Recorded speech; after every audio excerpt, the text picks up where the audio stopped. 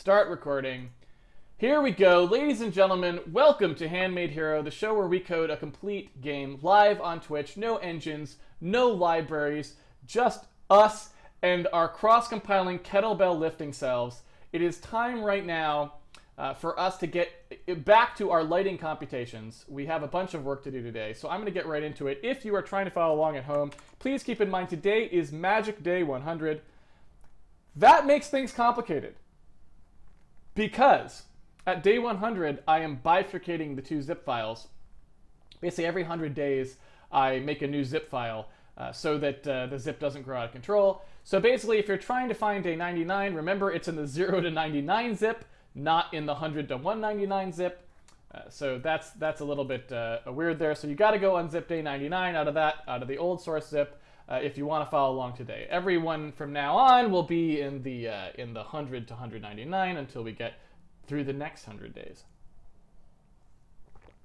But assuming that you've got all that under control, let's go ahead and get things started. Now, where we left off yesterday is we had sort of started to get our reflection stuff working.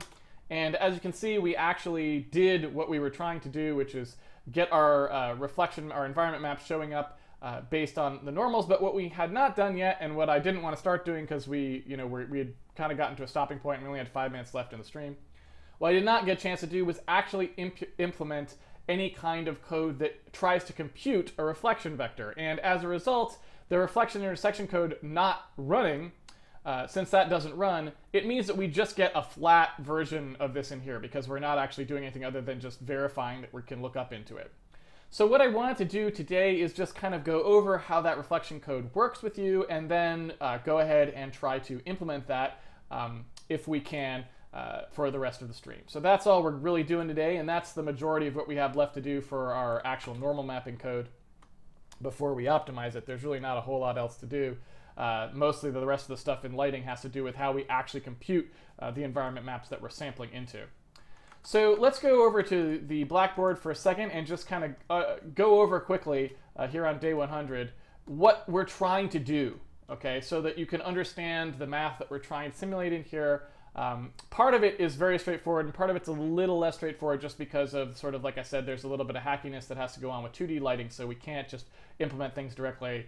But for the first parts is very direct and quite simple. So if you remember, I drew a bunch of diagrams when we were talking about lighting, and they all looked like this, right? They all had some surface, right? And they had an eye that was looking at them. Actually, I think I typically drew it this way, where here was the eyeball, right? There's our little eyeball. I don't know where the eyelashes go. Maybe they go there, I guess, right? There's our eyeball, and we also have our light source, right?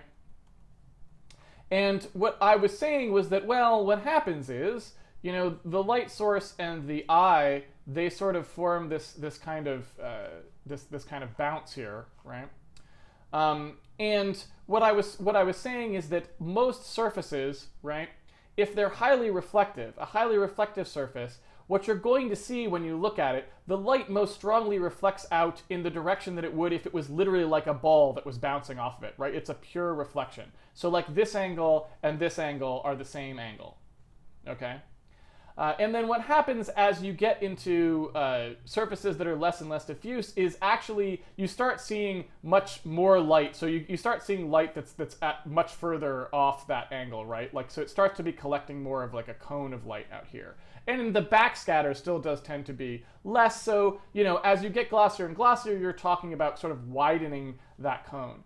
And so that's not by any means a physically based lighting model. It's just an approximation to one. A physically based lighting model, again, actually takes some kind of functions that are actual approximations to the real lighting transfer of the surface, like we talked about in the lighting show. But for most surfaces, we can sort of approximate them in some way that's good enough for our 2D approximation by just sort of having that sort of simple trade-off, right? By just saying, okay, we're just going to say we either take just that direct reflection if we want, or we start taking wider and wider versions. And we talked about how we might do those wider versions by sampling out of texture maps that have been blurred, right? Lighting environment maps that have been blurred. So for all of the lighting that we want to do, we're basically just going to concentrate on this very simple setup that we have here, which is the straight reflection model, right? Sort of this concept that wherever I'm looking, I want to see lights that are directly, that sort of directly come out from there, right? So I want to be able to compute this. Now this is exactly like what we did with collision detection, right? So if you remember when we did collision detection, it's exactly the same kind of equation where we want to take a surface which has a normal, which is here, right? We want to take a surface as a normal, and we want to take a vector such as this vector to the eye, and we want to produce a vector that's very similar to that vector, only it goes like in the exact opposite direction or something, right? So basically, it's got like the same y component relative to the surface, right? But its x component is negated, right? Again, relative to the surface. If this was the x and y axis, this would be trivial. You'd just negate the x and you'd be done. But of course it isn't, and so we have to do a little bit more work to figure out what it actually is. But it's the exact same math as collision detection, so if you remember from that, it should be very straightforward. Let's go ahead and do it. Supposing we have a vector from the point we're computing out to the eye. Here is the eye, right? So whatever that vector is, let's say that's our eye vector, that's E, right? Apologies to Euler, who likes to reserve that for his number. So suppose we have a vector E that goes out to the eye, right? And we want to compute this vector over here, which, I don't know, we'll call it our sun vector, or our sampling vector, S. So off it goes out to there, right? So we want to compute S from E, right?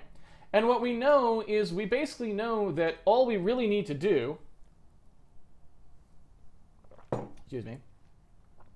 all we really need to do here is we need to be able to sort of produce this negated version of the vector. Now remember, this is sort of technically in full 3D if we want to conceptualize it that way, right? So really, when we're looking at it like this, right, we're really looking at some arbitrary vector here that's like that, and we want to produce the arbitrary one here. And it may have, coordinates on both x, y, and z, right? We're not restricting ourselves to the bounce in the plane, but the bounce itself kind of always does happen in a plane, right? You can always pick a plane that contains like these 3 points, right? So it's a bounce that's happening in a plane, but we don't really know what the plane is, okay?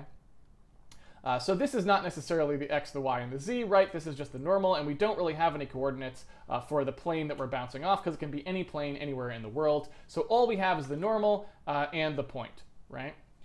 And we then have that I vector, and we want to produce our S vector. So what we can do is if we just, again, negate that E vector, right? If we negate that E vector, and this is how we did it with the collision detection, right? If we have a vector that essentially points exactly the same direction as S, everything we want about S is true, only instead of going back out, instead of bouncing out of the plane, it's penetrating into the plane, going into the plane. Then all we have to do is figure out how to, pick that back up again. And this is that normal dot product thing that we use for collision detection. It's the exact same thing that we do there, right? Because what we end up with is if we come back to our 2D slice, right? If we take that I and we just look at what the negation is to the I, right? So we have this is negative E down here, right? We can see that all we really need to do is figure out what this vector is, right? What's that vector right there? And add 2 of it in. Because if we add 2 of that vector in, it will first bring us up to the plane where we bounced off of, and then it will bring us up to the point that we actually want for our sampling vector, right? And what is this vector, right? Well, we know the length of this vector, right? It's just whatever E was, right? In fact, we don't even have to think about negative E. We know how long this vector is because that's just however long E was dotted to n, right? So if we have E transpose n, if we have that, that tells us how long this is, right? And we just want to add 2 of those along the n direction, right? So we just want 2 of those along the n direction. That's all we really need to do to take our negative E, right, and produce that result, right? So if we have negative E plus this vector, that will produce that bounce that we want, right? And again, this is a purely geometric. I didn't do this in an algebraic way. This is a purely geometric construction. I just looked at the diagram and decided what I wanted to do and produced the equation for it. There's probably other ways you could think about doing this where you could sort of do this in a more algebraic way, right? You could imagine saying something like, I want the result to be the same dot product on n as the original, but I want it to have the dot product with itself be, I'm trying to think of how I would say that. The dot product with itself would be -1 or negative the length. You know, I don't want to actually try to do it now because this is one of those things I'd have to kind of sit there and scratch my head for a while to figure out exactly the right way to phrase it mathematically to solve. But you could do that, right? You could come up with some, if you're an algebra-centric person, you should be able to look at this diagram and come up with some rules that you want this result to obey and then solve for it. I tend to use geometry most of the time because it's faster for my brain. I don't have to sit there scratching my head for a little while, but some people work better with algebra, and so I don't really want to discourage that on the stream. I can't lead by example there, because as soon as I have to downshift to algebraic solving, I go much slower. So anyway, this is roughly what we want to do. The question is just, how do we actually set ourselves up to do this? And so let's go look at the code. Where is my, I didn't open Emacs yet? I did not open Emacs yet, it would appear. So I guess, yeah, I guess we just don't have an Emacs window open. So let's open an Emacs window so we can go over there to our code. Here we go. And when we have our draw rectangle slowly code, you remember where we had this stuff happen. And we have a little to-do here, which is like actually compute a bounce based on the viewer direction. So there's our oh man, I'm out of tea already, and we're only like 15 minutes into the programming. That's no good. That's no good at all. Anyway, so if I want to replace this to-do here, what I need to do is put that stuff in that I just talked about. What we're going to need, as per our diagram, is we're going to need the I vector that goes, and we're going to need the normal. Now the normal we have, right, because we have our normal map, which is all we really need, but we don't have that I vector. So we need to figure out a way to figure out what, where our I is kind of looking. And this is actually particularly tricky for 2D games because we don't actually have a rigorous definition for it. Now, I know this sounds a little bit strange, but if you think about it, the problem with 2D games is they don't typically end up being actually perspective. So, if you were to think about what would happen, I guess I didn't quite finish what I needed to draw to tell you everything. If you think about the screen as being like kind of this monitor sitting in front of you, right? And you think about you being back here looking at it, right? If we want to talk about sort of that midline, so here's the center point, right? And we talk about this midline. Any point that I'm looking at on the screen, we do know a vector that would be sort of a perspective vector that would be how I'm looking at this point in space, right? But the thing that's kind of confusing is that our game isn't in perspective, right? Our game has like an orthographic feel to it, the way we were drawing things, where, a tree looks the same on either side of the screen. So a tree that's here looks the same as a tree that's over here, which is not how perspective works. How perspective works is you would see more of this side of the tree over here, and you would see more of this side of the tree over here. You can verify this to yourself really easily just by looking at your own monitor. You can see the inside of the bezel on the left-hand side of the thing, right? And the inside of the bezel on the right-hand side as well, even those are two opposite sides of that bezel shape, right? Your ability to perceive things is kind of warped in that way by the perspective. So you're not seeing the same sides of objects. You're seeing different sides of them depending on where they are, right? And another simple example would be hold up something in front of you. And on here, if I'm holding it on this side, I can see this part of it, right? And if I move it to this side, that part is now occluded, and I can see this part, right? But that's not what we see when we do most 2D games, especially kinds with hand-drawn art, right?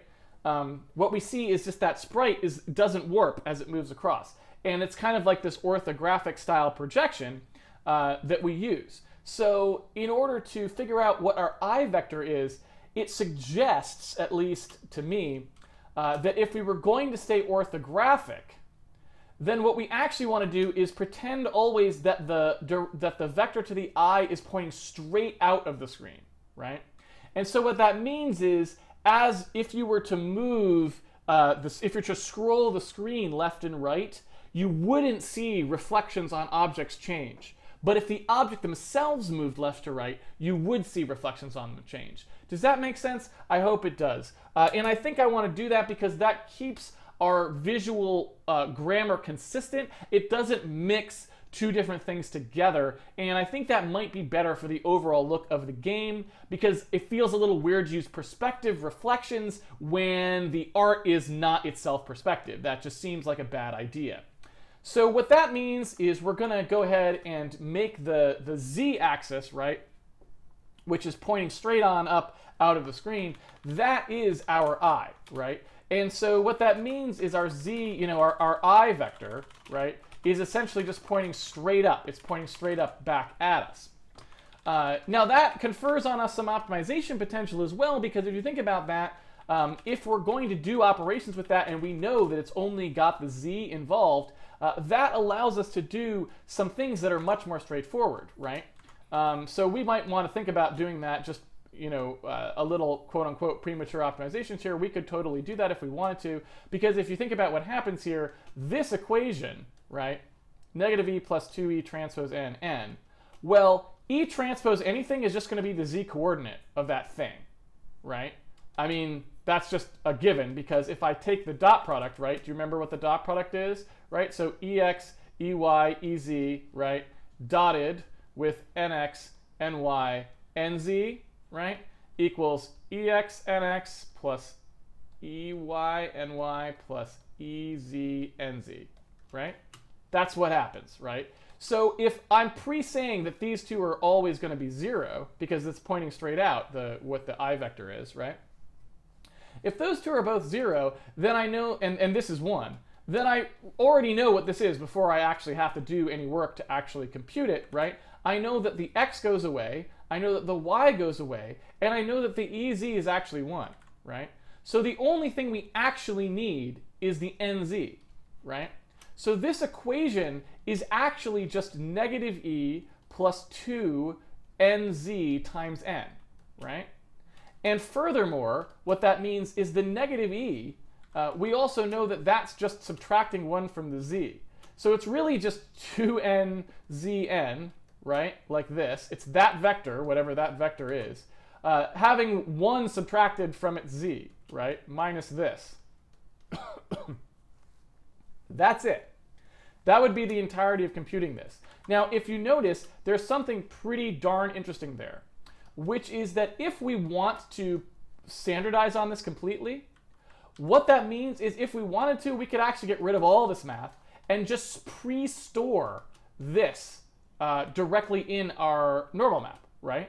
Because since we know what all of this is, we actually could just go ahead and make our normal map store 2nzn, right? Instead of storing an actual normal, right? So we have options there, and it depends on what ends up being true, because there's reasons why we might not want to do that. There's because we can't use the square root trick to store only 2 components potentially at that point. There's other reasons why we might not want to do it, but it's just worth noting that that's very simple. And so if we take a look at what actually happens here, I'm going to go ahead and say here, the I vector is always assumed to be, 0, 0, 1, pointing straight up out of the screen, right? And so in order to compute that bounce, what we need to figure out is we need to figure out, excuse me, what our negative e 2nzn is. So 2nzn is pretty easy. We have the normal, right? Right there. And so it's just going to be the normal z, 2 times the normal z times normal xyz. That's that term, right, that we're adding in. And then the vector that we're starting with, again, it's just going to be 0, 0, 1. So we're just going to subtract 1 from that z component. So this is our, our bounce direction, like so. Our bounce directions z is going to be subtracting -1 from that. I'll even put in here, this is just the simplified version of -e plus 2, oops, -e plus 2 e transpose n, right, of the reflection. And so we're going to go ahead and do that, and that looks about right. So that computes that, that other normal that we're using there, right? And so, trying to think if there's anything else that has to happen there. I don't know if there is. I think that's about it. So anyway, we'll take a look at that a little more closely later when we step into this. But after that, once we have that bounce direction, I believe just needs to get passed in here. So we got a couple things we need to do there. First of all, we need to say that this is actually bounce direction, right? And I think we're not sampling from that at all yet. So that's really all we have to do is pass it in here, and then we have to go ahead and do the second part of our math. So this is actually this is the sample direction, right? And the screen space UV tells us where we were. So now we have to do the second part, which is this intersection math. We can quickly compile this and see what happens, although this probably now will allow illegal results. So we may get an assertion in there if we actually do that. But, you know, why not? We'll just run it anyway. Worst that happens is it asserts. Let's see here, .z, there we go. So there it is. It actually did not assert. It works okay. And so you can kind of see that it's, you know, it's starting to get some of that reflectivity in there. But again, we haven't actually done the part that actually does the sampling properly, so we're not quite there yet. But you can sort of see it starting to round out a little bit, which is nice. That probably suggests we didn't mess up our math too terribly much. But now we have to do the second part. So let's talk about the second part. And the second part is a little nasty because it involves a fudge factor, as people are commonly fond of saying, right? A fudge factor. The thing that's problematic about fudge factors is that they sound good, right? They sound good because at least if you're not using the scatological determinant of fudge and you're actually talking about the stuff that they sell in tourist towns, for some reason they sell in all tourist towns, because fudge is tasty, but it's actually bad. So that you actually probably want to think about the scatological fudge when you think about fudge factor, not the like tourist fudge. So think scat fudge, not tourist fudge, right? Because fudge factors tend to be bad, and the reason that they tend to be bad is because you have no idea what they should be set to, and you don't really know much about their behavior a lot of times, right? When you're simulating something using real-world stuff, using real-world physics, using real-world values, you kind of know what they should be, and so you can put in things that you know what they should be, and if it doesn't work, you know you have a bug.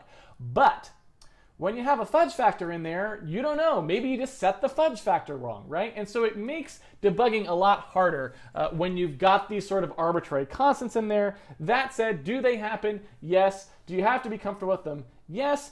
Even the most advanced physics papers oftentimes will have constants pulled out of thin air in there. I am not making this up. You can go, I was reading one the other day, in fact, about vorticity confinement in fluid dynamics. And sure as the day is long, there are constants that they just flat out pulled out of nowhere. And this is in like helicopter vortex simulation literature, right? And it's like, they're just like full on like, I don't know, here's a value that we made up. It seems to work. And you're just like, all right, great. So yeah, don't feel bad about using them because even the most hardcore math stuff still tends to use them, unfortunately. But do be aware that they do have these pitfalls. So you do try to want to limit the amount of fudge factoring you have in your code if you can. So where's the fudge factor? Well, here's the problem. We've got a screen and we've got a point on the screen. And so if you think about what's happening now, we're thinking about that screen as being sort of this flat plane in the world. And then we've got some map up in the world or perhaps below in the world, depending on the circumstance. And what we want to do is we want to sample into that map, okay? So we've got a direction, and we want to know from this point, if we walk in this direction along the direction it's pointing, where on the upper map we will hit, okay? Now this is a straightforward math thing to do, and we will do it in a second, but in fact we've already done it in collision detection. Collision detection keeps coming up, right? But you remember this, we've done this ray, when does a ray intersect a plane? We've done this before. But the problem that we have here is we don't know how far this is, right? We have no idea how far this is because it's just kind of made up lighting stuff. So, you know, we can try just setting it to how far above the ground we want the sky to appear to be. I don't really know. But at some level, we probably don't want that, because then when we get to the edge of the map, it would be a problem. There's just a lot of fudging in here. Look, we don't even really know how big we want this thing to be, right? We might want this thing to be larger than the world so that stuff that samples near the edge will still be able to hit it okay. So there's just, it's nasty. So we've got some problems here. But let's just assume, that we will handle those fudge factors somehow. So what we really just need to know is, given some definition of these things, how can we compute this? Well, let's start off with the most simple observation that we have here, which is that if we assume we know how far we are traveling, so we assume we know our z distance, right? We'll call this one z and this one d, right? Excuse me. If we assume we know our z distance, then really all we need to do is figure out something that'll tell us how far we would be displaced, right, in the normal x and y. Because we've really got, if you think about this normal, right, this normal has a few different components. It's got two components in the plane, right? In fact, you could think of it mapping down like this. It's got two components in the plane, the x and the y in terms of this plane, right? And then it's got this other one that's the z, right? That's its z-axis component. So what we can think about is just, in terms of its x and y, right? How far would it displace us from this point if we, you know, traveled as far as it takes us in z along this thing to get here, right? And that's a pretty easy thing to do, because even without thinking about it much, you can see we've already kind of constructed some similar triangles here, right? We have some length of this thing that is pointing up towards the thing we want to go to, and we're saying we have some fudge factor which says how far away it is, right? We'll call that f for fudge, right? F is for fudge, right?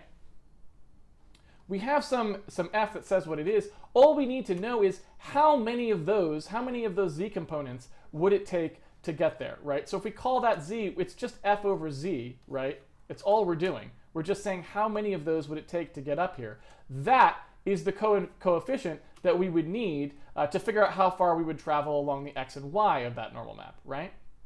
Now, of course, it's a little confusing because we have to first think about whether we're looking down or whether we're looking up, because we had ones down here as well. So we need to take all of that into account, but this is the only quantity that we actually need to produce. Once we produce that, we just multiply that by the components of the normal that are in the plane, and that gets us where we would be sampling, what the displacement is from our location where we would be sampling, right? So, yeah. Assuming screen-aligned stuff, which there's actually going to probably be a problem with, and so we'll have to introduce some things to deal with it, but assuming screen-aligned stuff for now, the reason I say assuming screen-aligned stuff is just, like I said, we may want this to be larger, and so then the coordinates for looking up into this will not be coincident with the coordinates for looking up with this. They'll be a subset, so there'd really be another fudge factor, right? There's this fudge factor, and then there's a fudge z and a fudge x or something like that, right? Which says how big this thing is. And you really only need to store one of them. You only have to store them multiplied together or whatever, right? So it doesn't affect our performance at all that would happen, but it does add yet more of that sort of fudginess that we have to be wary of. So that's why I say this part's not going to be so clean and easy. It's a little bit nastier, but we'll do the best that we can given the circumstances. So we pass that bounce direction in here, and when we pass that bounce direction, what I'd like to do is I'd like to set us up for success by assuming that the bounce direction always is going in the direction of the map that it's trying to sample from, right? And we know that all of our normals are pointing up at us. And so what I'd like to do is say, all right, we've got this bounce direction, and so now what we're going to do is, since we're not using the normal anymore, right, it's our bounce direction that's going to take into account whatever it is that we're actually looking at here. And I'm trying to remember, so, oh right, it's the y that tells us whether we're going down or whether we're going up, which one of those two that we're sampling towards, right? And it's going to be our z-axis that ends up being the y, it seems like. So I wonder if we should just pre-store our normals a little more sensibly here. That's kind of... Well, I don't know. We can't really, because at some level we sort of have to... yeah.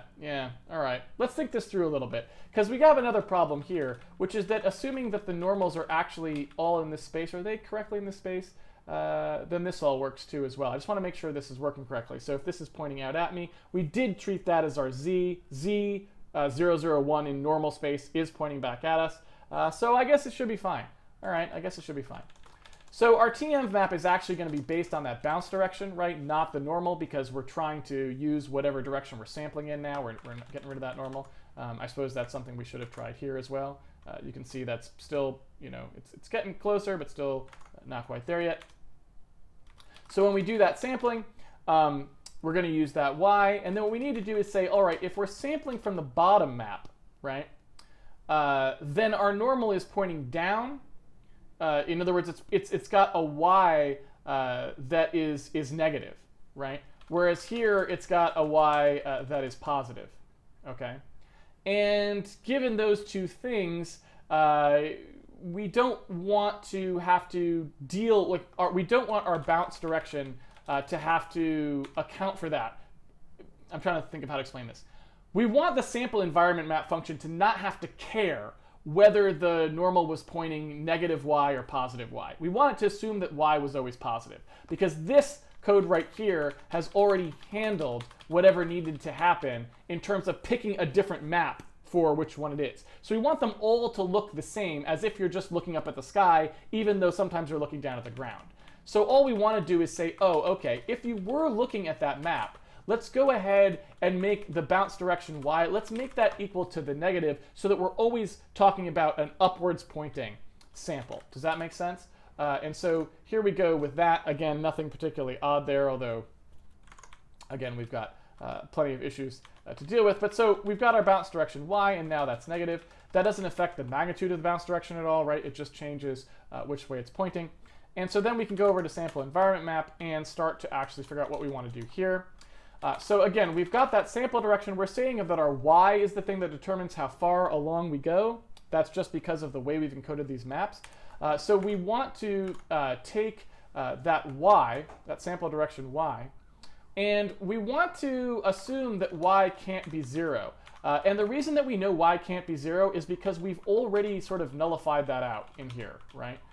We've said already that y can't point to the side, because if it points to the side, it's going to have to go, only this guy goes to the side, and we're going to have to do some things with this to be sure. This is, in fact, I can delete this because this is more of a to-do. How do we sample from the middle map? And I don't know. So anyway, we've got that that y. We can assert essentially that it's not 0. We can assert that y is greater than 0, right? And we should never hit that case, and we don't, right? So that's good. And then what we need to do is we need to compute that quotient, that sort of coefficient.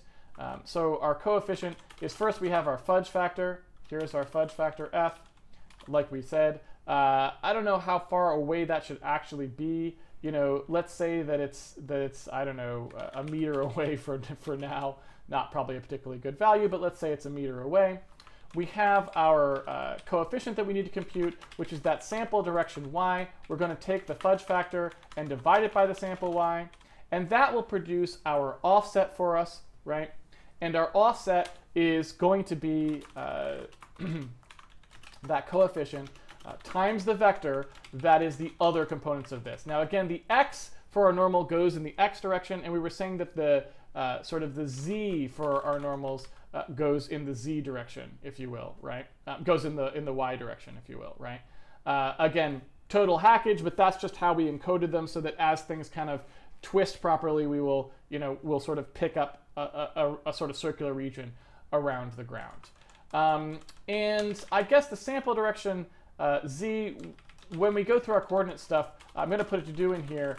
Make sure we know what direction z should go in y, because that may need to be inverted as well, depending on how we choose to encode these maps. But since we haven't gone through and done our coordinate system pass, that's going to be a bit of an issue. So once we have that offset, that's going to give us the offset in meters, right? From whatever that point is that we're at. And so that's when we then say, okay, from the location, from our screen space UV, right? Our screen space UV, are these TXs, do we actually do bilinear sample LOD XY? Are these TXTY? These are in pixels. So we actually have to do a little more work here, right? We need to first compute our P and then multiply it out to the size of the map that we're actually sampling. So it's going to be something, along the lines of where is that code? It's going to be something along the lines of this code right here, right? Where we're actually computing I'm sorry, not that code. This code right here, where we're computing out how far we go in U and V, right? In fact, this is, I guess, exactly what we would want to do, right? This is the code that we actually need here. So what we need to do is we need to take our LOD, we need to map that out like so. And then we'll talk about how we compute this U and V in a second from the offset, but I just want to get this in here. So we take that TX and TY, we want to blow that out to the size of the texture, and we want to clamp it because, again, we could be sampling outside. So TX is going to be equal to clamp 0, 1 TX, and so is TY, right? And that'll just prevent us from sampling outside the texture map. So really all we need to do now is figure out what that UV is. So this will actually be our UV coordinate. So let's just do it this way, UVX, UVY. And that's going to be our offset. Excuse me. That's going to be our offset plus wherever we were in screen space, in the screen space UV, right? But the offset, again, this, in fact, we can just do it exactly the way we did it here, but our C essentially has to have some scaling value, because remember, this is in meters, and so we need to convert our meters to UVs. And so there's something here that's like, meters to UV, right? Or UVs per meter kind of a thing, right? And UVs per meter, whatever that is, that actually needs to get multiplied in here as well, right? So that you can convert between those two spaces. So if we do that, whoa, that's not good. If we do that, we're not quite, we're not getting anything. Hold on a second. So I think our UVs per meter is probably much too high there, right? That it should probably be something more like that. But we'll have to step through this to figure out what we're doing wrong here, because I suspect we're doing other things wrong than just that. I have to think about how many UVs per meter are there. I guess it's something like because if that map was the whole screen, yeah, I don't know. We'll have to think about that. But anyway, so this is actually, instead of our fudge factor, I should probably call this what it actually is, which is distance to map, or like height of map off screen or whatever, something like that. Height of map, distance from map in Z. Let's just call it that. Distance from map in Z. All right, and so I think we've got everything in here. We just have to debug it. We are producing, oh, that's probably most of the problem there as well. We need to actually clamp these guys because actually wanted to clamp the UVs, not the results. That would explain why that was happening. All right. And that's getting pretty close, right? You can see that we're now sort of getting roughly some reflection stuff in there. I think it's a little premature to declare victory, but you can sort of see where we're going with this, right? We're starting to get to the point where you can see an actual reflection in there. I also, I'm going to go ahead and introduce a little bit of motion in there too, so we can kind of just see where we're at the moment. Let's go ahead and come in here to our call that actually calls coordinate system. So we've got our disp in here. I'm going to add disp back in, and we were computing disp somewhere. I don't know where disp was actually getting computed. I guess we actually aren't, or no, we are. There we go. So you can kind of see we're starting to get where we want to be, but we're not quite there yet, right? You know, you can see that you're kind of getting a little bit of a rolling reflection here. This guy looks like he's reflecting kind of backwards, so I think we've got some bugs on the sort of downside, on the underneath side. Maybe the way I negated that Y was not actually legal. I'll have to think about whether that's correct or not. But we're getting, you know, a little bit closer here, right? And again, this is very expensive. I can also, for now, turn off our maps. We are completely unoptimized at the moment, which is a problem. I guess I could also do, for purposes of this, I could also give us that nice compiler boost here. Let's see, minus OD, O2. God, you gotta love optimizing, the optimizing compiler, huh? Or maybe we should just say, man, it's kind of crazy how bad the debug build is, but yeah. So you can kind of see that light now that it's animating a little more quickly. You can kind of see how that light is playing off there. But again, I think that bottom reflection should be curving this way, and it's not. So we've got definitely a bug in how we were treating that flip. So let's take a look at that. We also have, you can see we're sampling sort of right at that edge where the normals, I think that's to be honest, that might just be because we made the normals at the edge point straight back. I don't know if you remember that. So that may actually have more to do with it. That may not actually be a bug of ours. That may be just because we need to fix the normals so that we don't have where the sphere is not actually there, we're not doing the wrong thing. So yeah, I feel like that seems reasonable. Now I'm wondering too, I feel like one question I have is aren't these supposed to be pointing directly back? Shouldn't we see some checkerboard though in the area here? I wonder why we're not, because we're not. That seems a little broken. I feel like we've got a bug there potentially. I'm a little nervous about that, and I'm not sure what to say about that. I think something's a little wonky. Because if it just was all 0, 0, 1, it was all pointing directly back towards us. Oh no, right, because directly towards us is not up towards the sky. Right. So if you think about it, this is my first time ever doing lighting like this, by the way. So it's all stuff that I have to think about for the first time. Right, so the way that we're encoding things, right, pointing up and pointing down, actually Z straight back at you is in that special sampling plane because it's not pointing towards the sky, right? It's pointing in that other plane. So really what we should have done if we wanted straight up pointing vectors is we should have made those straight up pointing vectors, instead of being 0, 0, 1, they actually should have been 0, 1, 0. Right? So back here, if we were to go into the thing that actually makes that normal map, there we go, I can't actually see my mini buffer. If we were to go into the thing that makes the sphere, what's that, normal map, sphere, make sphere, normal map, make sphere, normal map, there we go.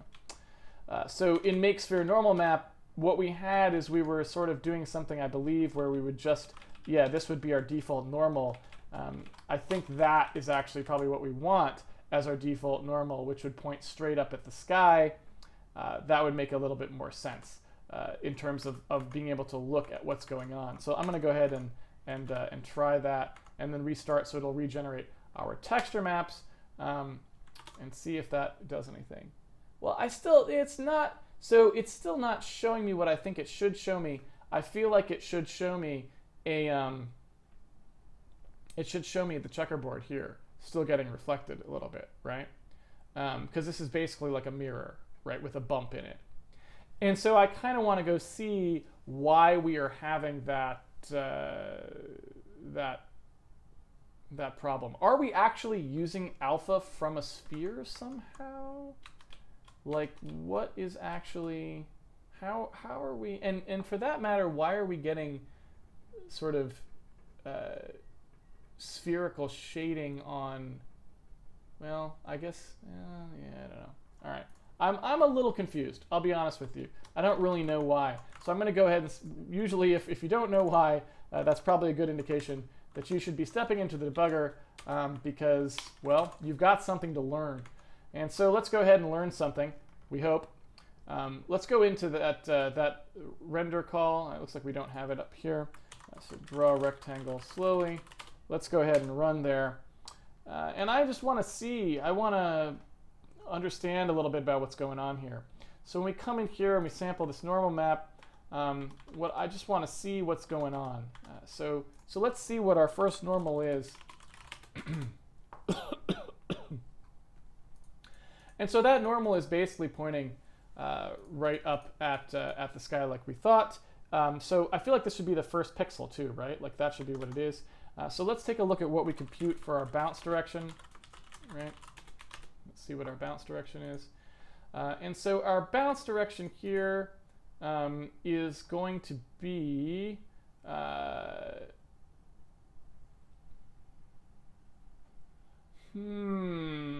okay.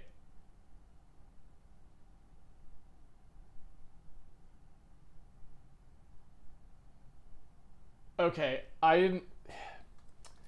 this is very fascinating. So it's actually, that's actually understandable too. So if it was pointing perfectly up, we would be looking exactly oblique to it, which means that our reflection to it, it would really not reflect at all. It'd be like holding a mirror sideways and looking at it, right? So if we want to reflect upwards, we still need some degree of tilt to the mirror, right? And so, yeah, I guess now that I think about it, that actually makes some sense. We should still step through some of this because I have other stuff that I want to look at, but that actually makes perfect sense now that I think about it. It was really just me being kind of blunt. So what we actually want to do, yeah, is we'd actually want to say, okay, you know, let that normal term be something that's maybe half y, half z or something like that, right? That's sort of angled upwards. So something like this, but it needs to be normalized, obviously. And so what I want to do is say, I don't know, can I do squirt in here? Can I do the square root? I want to do the square root of 1 plus 1. Will it let me do that? Right? Okay, and then can I do 1 over the square root of 1 plus 1? 1 over square root of 1 plus 1. There it is.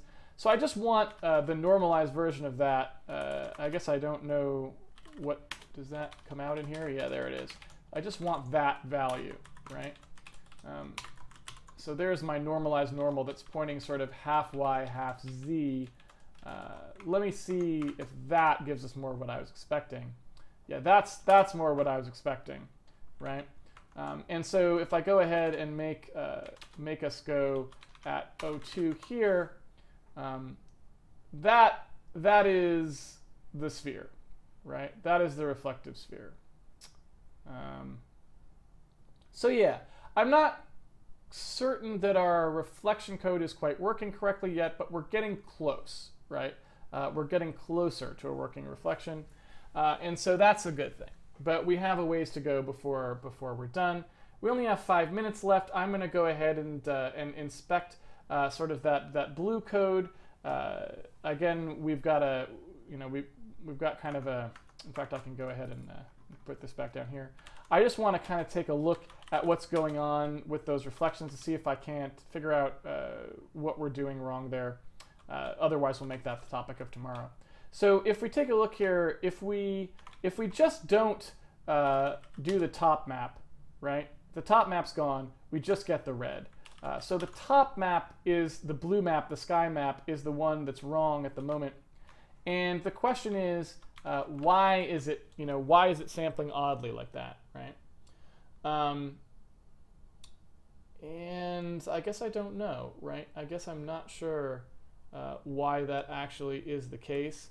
It's almost like it wants, us to do that bounce to it. It wants us to do some kind of negation, and I'm not sure why that would be.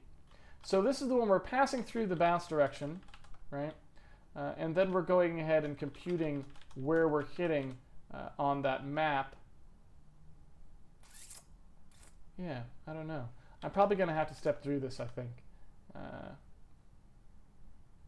Yeah, I think I'm going to save that for tomorrow because I'm going to want to step through this fairly meticulously, because since we're also doing that solve on the other side, I feel like it's probably one of those things where, yeah, where it's going to... In fact, I wonder if, in general, the bounce is wrong, and really, what you'd want to do here is it's actually this negation or something like that, where it's actually supposed to be negated the whole way. So I want to think through this a little bit more. I feel like I feel like it's just not rigorous enough at the moment. And so I'm going to say tomorrow is going to be stepping through this and making sure we think about exactly how everything goes before we call that good. But we're very close, so that's good.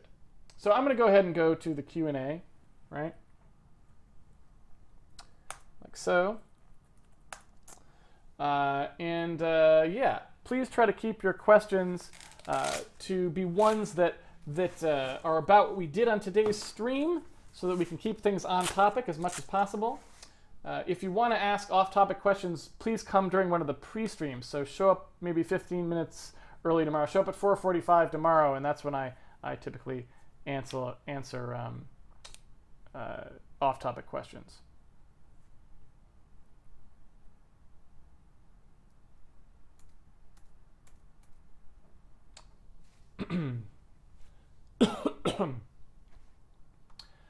Yeah.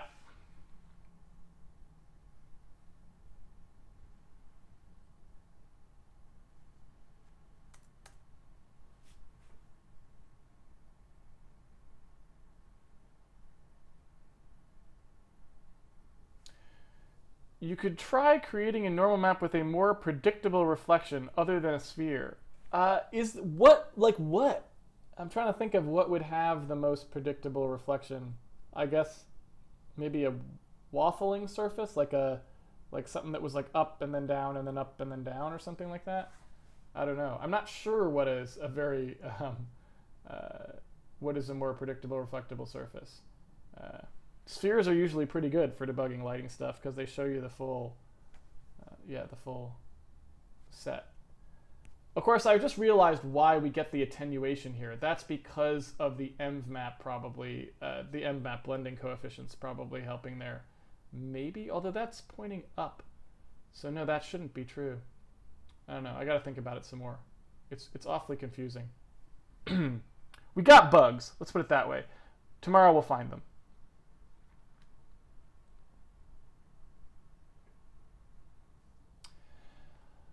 Is the y-axis correctly set in the normal map? Well, it depends what you mean by correctly. So right now, it's actually going sort of flipped, meaning the top of the sphere is actually the bottom and the bottom is the top. And the reason for that is because we decided we probably were going to flip things in the coordinate system soon, so we didn't want to change it. But so technically, this is actually backwards from what you would do if we were going to keep this coordinate system. But that shouldn't really change how the sphere reflects other than in flipping it, right? I mean, it shouldn't, all it should do, like, all that's doing is that's why the blue is on the bottom and the red's on the top, is all I think that should be doing, unless I'm mistaken.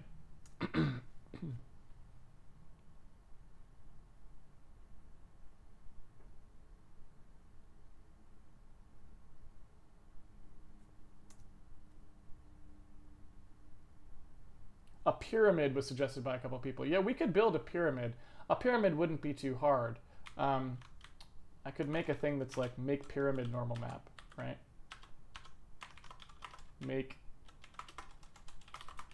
pyramid.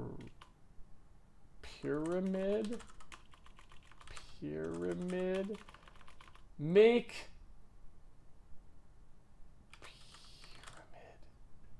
Is that right? I don't know how to spell pyramid. Let's say that's right. So make pyramid normal map.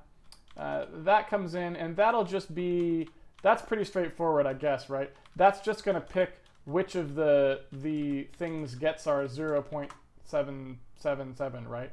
So a pyramid, I guess we could do a diamond shape as well, but a pyramid shape would basically be if x is greater than y, excuse me. So if I want to figure out a pyramid shape, let's see here. Should be pretty straightforward. So if I want to figure out a pyramid shape that looks like this, I guess, right? Then this line is x equals y, right? And this line here, excuse me.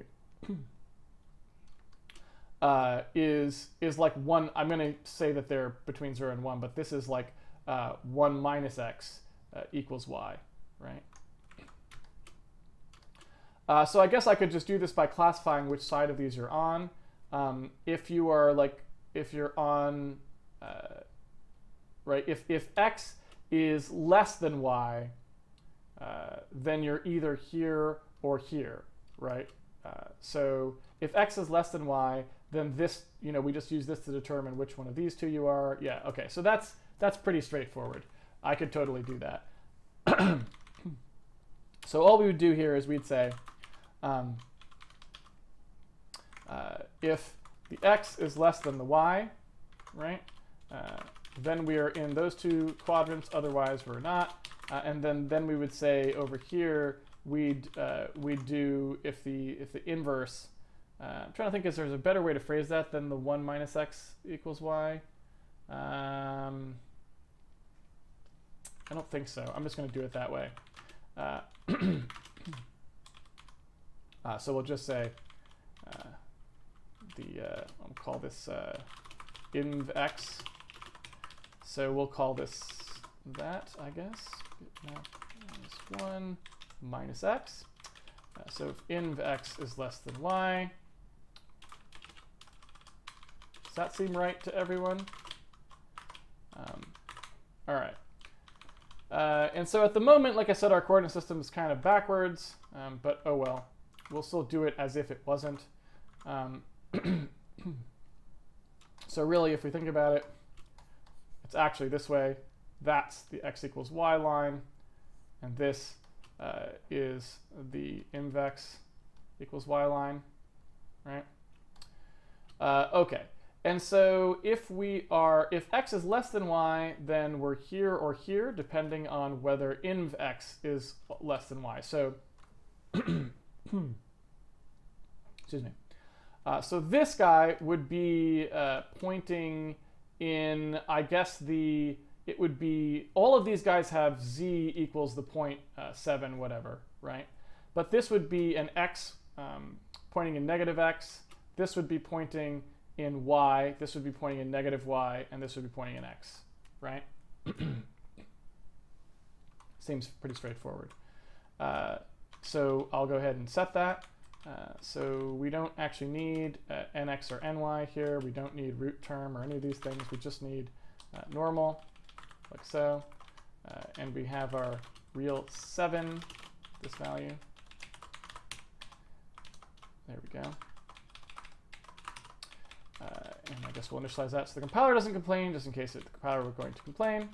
And we'll clear that out. So if we're in x less than y, so we're on that side, and then we're, oops, so we're x less than y, so we're on this side, and then our inv x is also less than y, then we are in here. So we would have normal, and I guess we could also say that 0, 0, 7.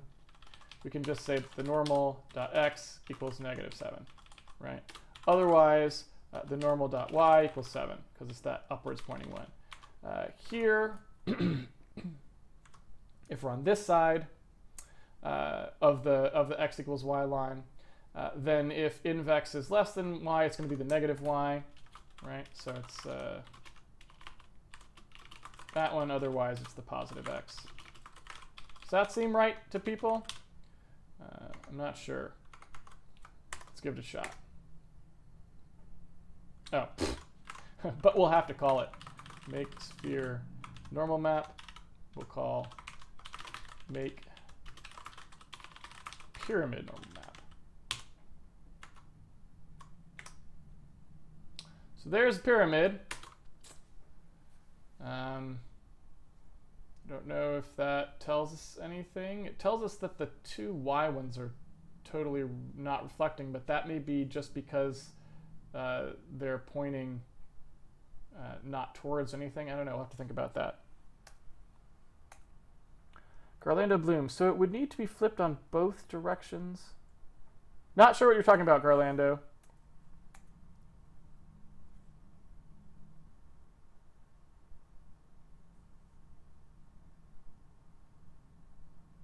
I think the lower reflection also needs to flip the y there because it's the incoming vector.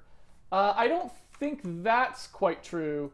I mean, it may be true that we need to flip it, but it's not true that it's the incoming vector because we already accounted for that when we did the computation, right? We already did this, and that accounts for the fact that it's the incoming vector, right? Because this was solving -e plus 2e transpose n, right? And so we already accounted for the -e, or at least we tried to.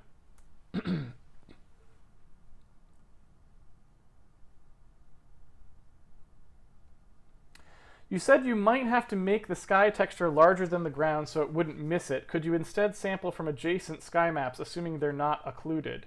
But there's no such thing as an adjacent sky map, because remember, this is something that we're producing in the game. So there is no adjacent sky map. So we want to just produce one lighting thing that covers as far as we want to sample, basically.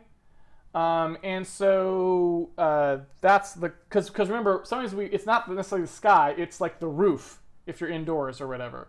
And so we want it to kind of be dynamic.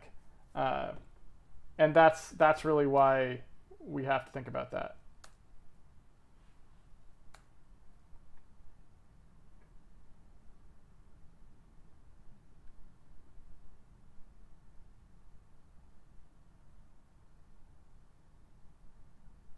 Grumpy Giant says, the edge attenuation is correct given that a reflected vector right on the edge will have a smaller y value than ones reflected from nearer the center. Is that true? I don't feel like that's true. Shouldn't they have a larger y value? I guess, well, no, you're right, because as the plane goes there, I will, yeah, that's true. That's a good point. So he totally brought up a good point for the attenuation. The edge attenuation is correct because it's not the normal that we're using. The normal is what we're reflecting off of. And so as it becomes more oblique to us, right? Like basically, you know, as we're talking about something that's pointing fairly head on to something that's pointing less and less head on, right? Once it's going this way, if you know, our I vector will not have much of a y component if the normal is pointing in y. So actually, the y component will be highest right in that sort of sweet spot where it's actually getting some y, but it's not having it. It's not having it kicked back. So we want the thing that transfers the maximum amount of y, and that's somewhere like, I don't know, 45 degrees or something.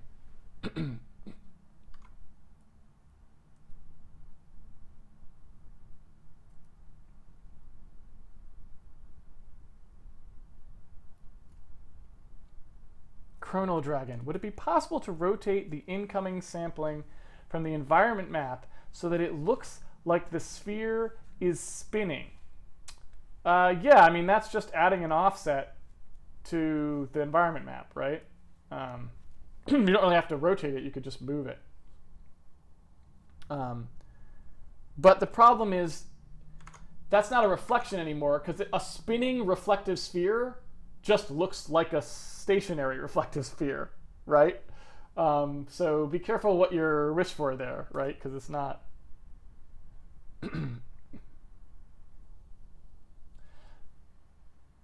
Blue Revenge. Oh, cylinders might be useful. You're correct. I think cylinders should be better. Yeah.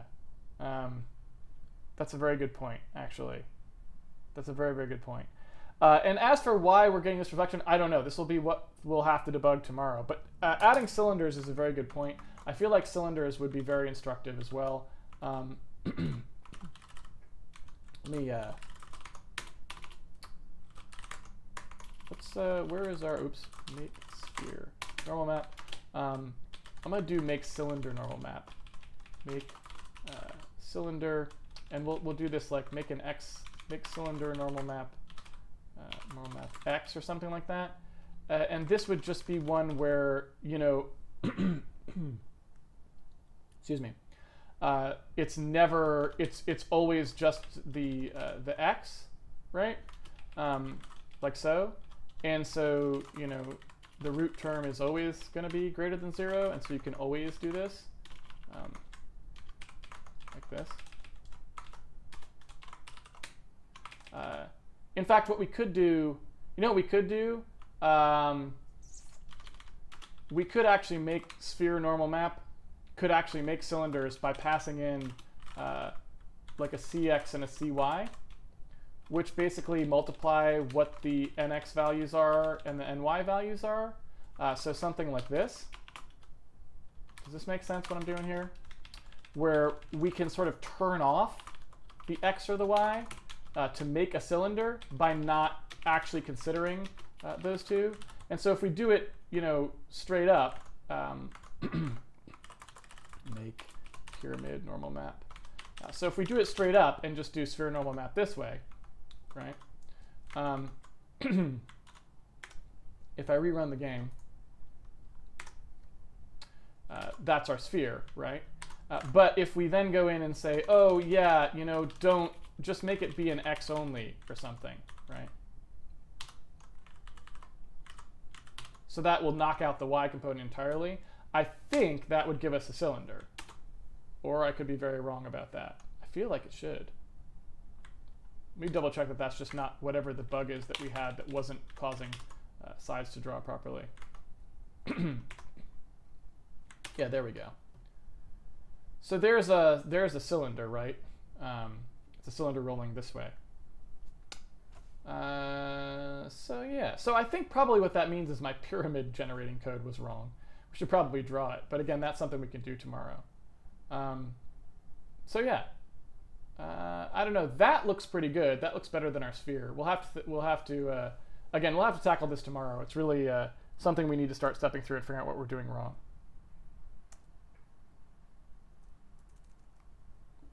And Gasto5, at the moment we are right-handed, but we're upper left corner in terms of our screen space, which we have on the to-do list to change. It's kind of lingering, but we kind of wanted to finish doing our normal map stuff first, if that makes sense.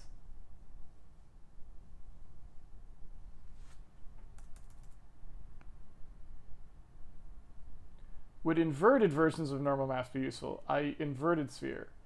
For debugging, possibly not, but for gameplay, sure. Like when we actually have them.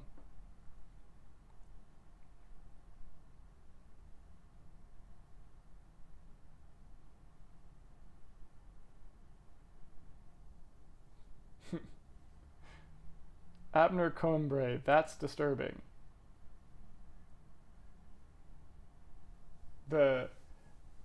What is disturbing about it?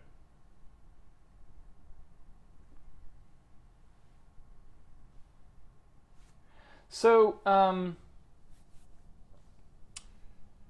one thing I also don't think we're doing right now is actually, we're actually also not transforming the normals.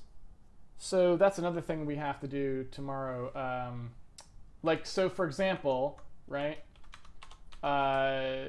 If you look at this, let's see.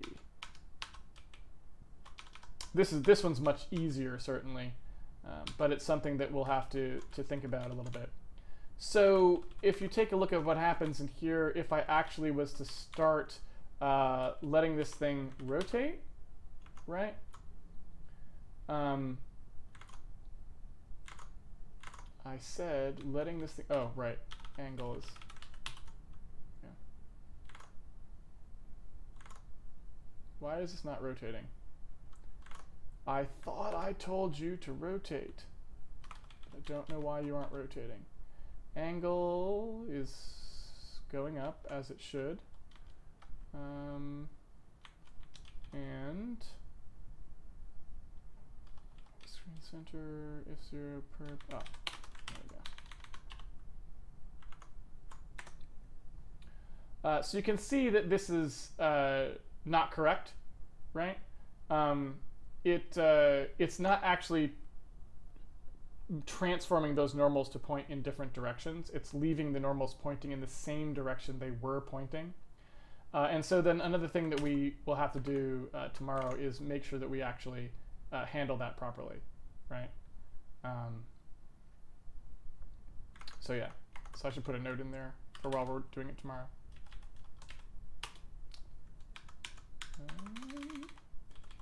Where is that? So after normal, to do KC. Rotate normals based on y-axis, like so. That is definitely something we will have to handle. Let's see, any other questions? Any other questions? Questions?